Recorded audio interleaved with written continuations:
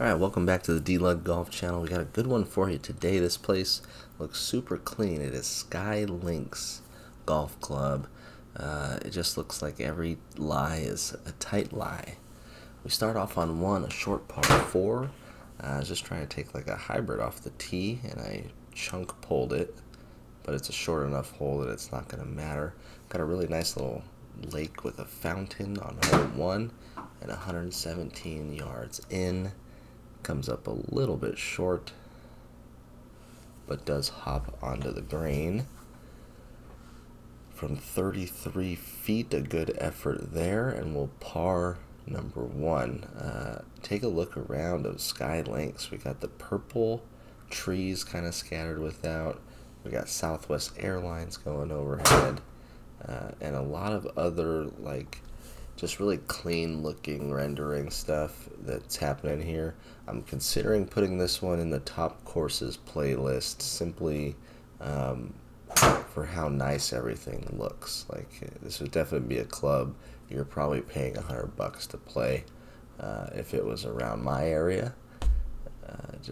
It's got the feel of like, oh, someone really put some thought into this place, not just, you know, flat par 4, flat par 5, flat par 4, 3, 5, like some courses, certainly municipal courses usually just, they don't hit the mark when it comes to like layout and uniqueness. You can see on the mini map this one does follow similar layout to, you know, it's got to fit in a city block, but it has a lot of good features. Now we're going in the water here on 3, which not great, but we're gonna have a good chip over the water back up and a chance to save a bogey here. Ooh, major push, not good. Alright, double bogey, +2 is not the end of the world. We'll head over to the 4th hole, a 404 yard par 4. These are the blue tees. This is definitely an airport themed course. We got little airliners on the tee markers. We see Southwest Airlines and other airlines head overhead quite often here, and I'm not sure where this is at. I guess we can look it up real quick. No, I don't have it open. I usually have the courses. If you guys don't know, how does that not go in? Seriously? So weak. If you don't know, you can go look up all the courses on Gspro on the SGT website. They have a courses tab, and you can look them up by last updated or alphabetical or by designer. It's pretty useful for getting through some of them or looking up your favorite course or your local course.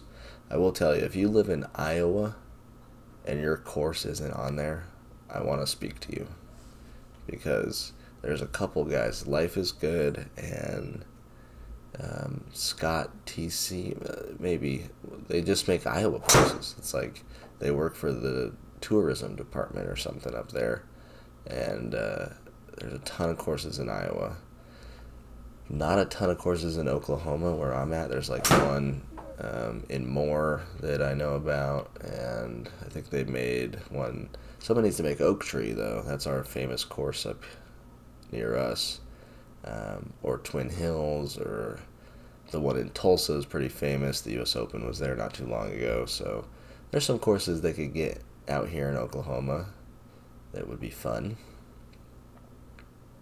Parring the 6th, which really should have been a birdie there. Got to get closer. Leading us to the 7th, a par 4, 396 yards. The driver looks much more stable today. It looks like a fade instead of like a massive slice on the first couple holes here, so that's exciting. The last one I just commented on and edited was pretty stark with the slicing. About 28 feet here, down the hill, right to left. Left it just a little short, but a good effort there. Cool look at the mountains in the background too. This, I mean, is this Arizona? Are we in Tucson or something maybe? continuing to just play the slice and having pretty good results here. This is a nice wide open course so far. I think people of all difficulty levels should not be afraid to play this one. I actually thought I hit that like crap, and then it's got this little bend in the green that let it trickle down right towards the hole, and we'll go back to +1 as we reach the par 3 9th, which is 208 yards. A little chunky. It is going to make the green, but it's going to be quite a ways away. 60-footer. I'm not sure I've hit a 60-foot putt yet, and it shows. Ooh, and another bad one there to hit another bogey. We'll go back to +2 as we make the turn. Head to a dogleg left par 4, 328 yards. I forgot to record 10, 11, and 12, but I birdied, parred, and bogeyed, so a net score of 0. And we head to the 13th now, which is a par 3 that I didn't even come close to. And then trying to hit like a flopper, and didn't really do that very well. And then pushed the putt. So all around bad hole on 13 gets us to +3. And we'll head over to 14, 323 yard dogleg left again. Kind of similar to the one on 11. Oh, finding the bunker here on 14. Out of the bunker 90 yards. Dead straight, looks good. Carry looks right. Distance looks right. And somehow making a birdie out of that. 15's a par 5. Dogleg left again. There's quite a few dogleg lefts, like we're going in a circle here. That looked good on video, but ends up being a massive slice. I'm still confused. And it's got to be me, because I'll hit a shot like that just trying to lay up, and it comes off dead straight, so it's not like it's reading everything with crazy left to right spin. In fact, a lot of my irons have the opposite. They have right to left spin. So I might have to do like a driver lesson to just figure that out. I am playing in the morning, so probably the next video that's on the channel, I'll let you know how I did.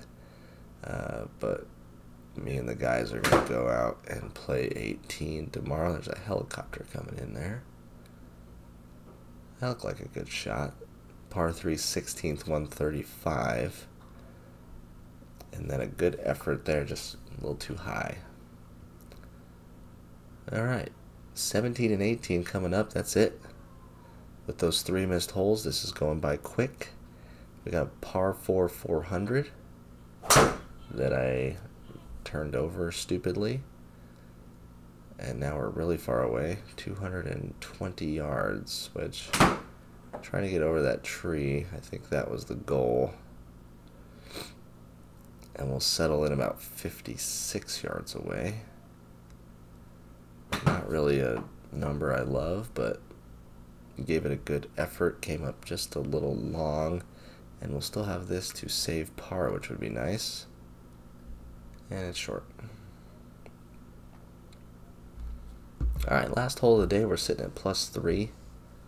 Be nice to birdie it or something. Let's see if we can get to +2 again. 420 yard par 4 though, going to be tough. Hit about as good of a drive as I could under the circumstances, and we'll have 157. I know this is a bad shot though, so be prepared. And just rolled the face straight left. Found the water, trying to chicken wing something across the water. Came up short. And then we're there. Let's take a look at some stats. We got a 77, we were +5. 2 double bogeys killed us. 11 greens in regulation, though. We'll take that any day. 32 putts too many. Blue tees 6,400 yards. Saturday pins. We will see you next time. Peace.